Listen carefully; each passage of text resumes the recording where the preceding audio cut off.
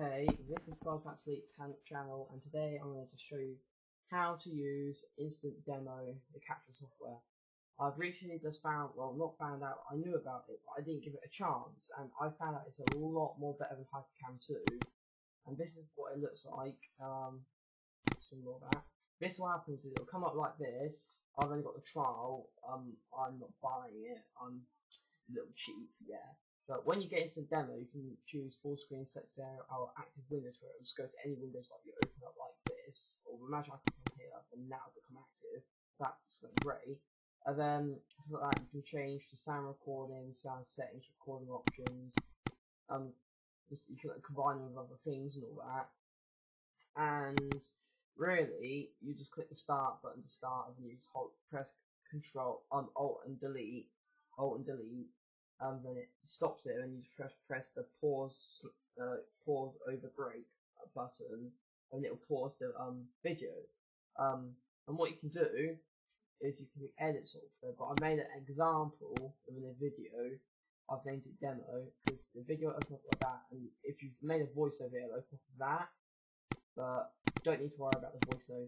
You open up demo, and then it'll open up like a full screen view of what the video is. I'm gonna make it a bit more smaller, like so. Make it a bit more smaller. That's the Windows. You might want to make it smaller. And this is what you get. And what you do is you have the scroll bar, that lets you scroll across the whole video like this. And what you can do is you can add text bubbles and all that, but I don't use the text bubbles. No, I just use stuff from Windows Movie Maker.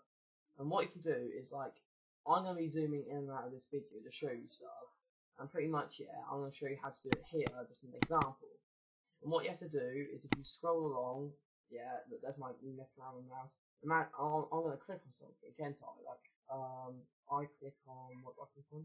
I click on this. So if I want to go and click on it, I want to zoom in maybe. So if I want to zoom in, I can go Format, go Zoom, and you can do region or track mouse. And I want to go track mouse, so it's going to do this, continue. It's going to have this up. I'm going to make this a bit more bigger for you guys to see. And what I do is then it will come up with a region. And what I could do is I can move it, I can reposition it around the mouse, and I can make it smaller or bigger. And the best thing is to have the mouse centered in the middle, because this is going to be following the mouse. And what you can do then is just drag this thing along, and you can see what it looks like, and that clicks there. And maybe I want to make this box a little smaller, so I can just click on the line, maybe center it a bit more, maybe zoom in a bit more. See, and it will change, and keep scrolling like your little bar along. See that there it goes, clicks, and there it goes. Let's catch this up a little bit. There it goes here, because it tries to make it. And also, when you do it, sometimes the box may lag a bit, but it's because, or when you're making it, it may lag when when the mouse is moving fast. So it's trying to keep it as smooth as possible and trying to keep it like really nice and simple. It makes a really nice feeling to it, really it does. And I click search. Let's zoom in a bit more on this. Let's just zoom a bit more, put more on the mouse. Then I can zoom in and then go this.